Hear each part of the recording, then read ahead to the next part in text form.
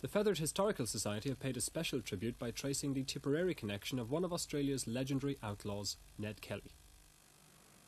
A phrase Australians still love to use is game as Ned Kelly. To this day, Ned Kelly is the national folk hero of this massive country. Son of an Irish convict, he was leader of the famous Kelly gang, who took to the bush after a series of clashes with the police. Kelly was a reckless and daring outlaw who saw himself as a victim of injustice and rebelled against oppressive authority. His bold exploits led to his execution in Melbourne jail when he was just 25 years old. Stories of this wild colonial boy lived after him, and he became known as the King of Australia. What isn't so well known is Ned Kelly's Irish background. Now, here in Tipperary, the Feathered Historical Society have paid tribute to Australia's bicentennial by tracing the history of the Kelly family back home. Months of painstaking research have uncovered fascinating new information, including the birthplace of his father, John. We're now in the townland of Clonbrogan, which is about a mile from the centre of my glass, where the church was. And this is the exact spot where John Kelly was born. We know that because in the records of 1850, which is a Griffith valuation, there is a record of a Thomas Kelly owning about 3/8 of an acre here in this exact spot. Now, there was only one Thomas Kelly in Clonbrogan, so this was the father of John Kelly.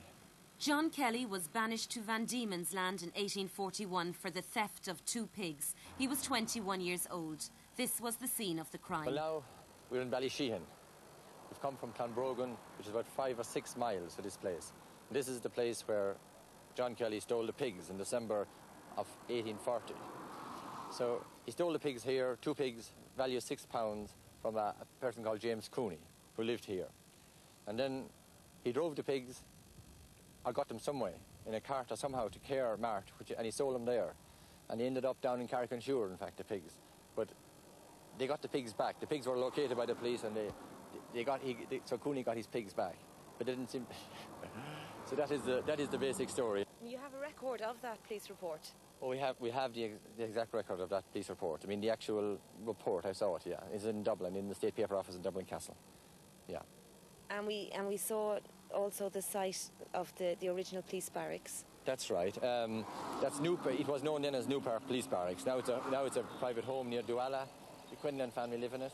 And it was from there that the police came after him. It was reported there. The crime was reported by a Mary Cooney. And the police followed him, and they arrested him in a lodging house in Cashel while he was spending his money after selling the pigs. And then John Kelly was tried in Cashel Court in January, the 7th of January in 1841. All of this new information has generated a fresh wave of interest in the Kellys. Many locals went on conducted tours to the areas of interest over the weekend. And there were visitors from Australia too, among them an expert on Ned Kelly.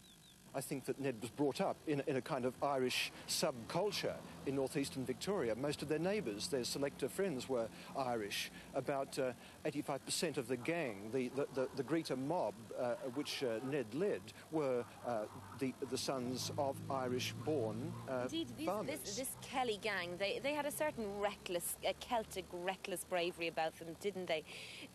Do you think this made them into rebel heroes and endeared them to Australians as a result?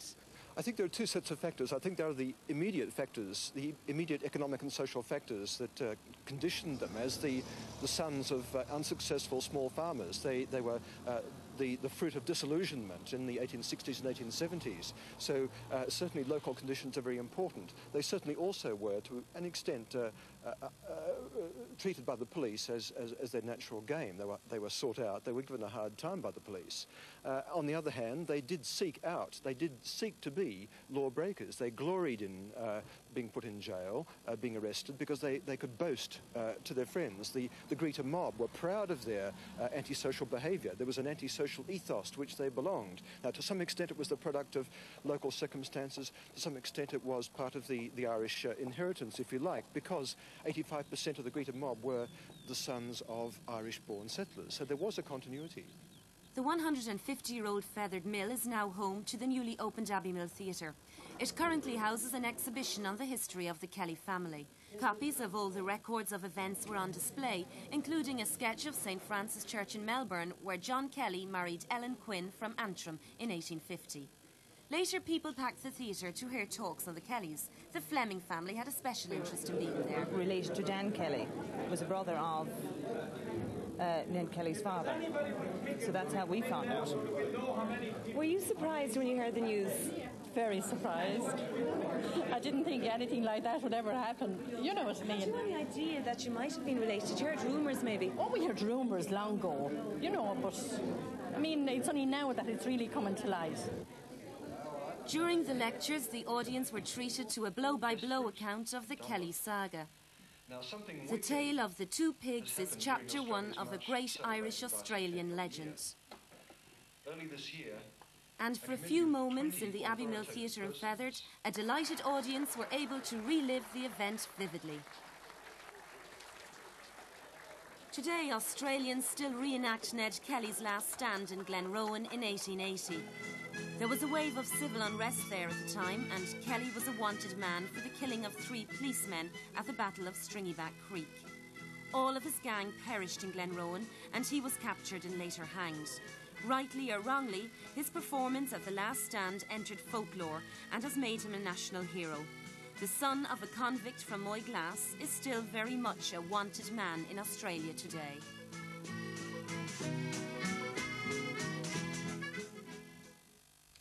That report by Teresa Mannion.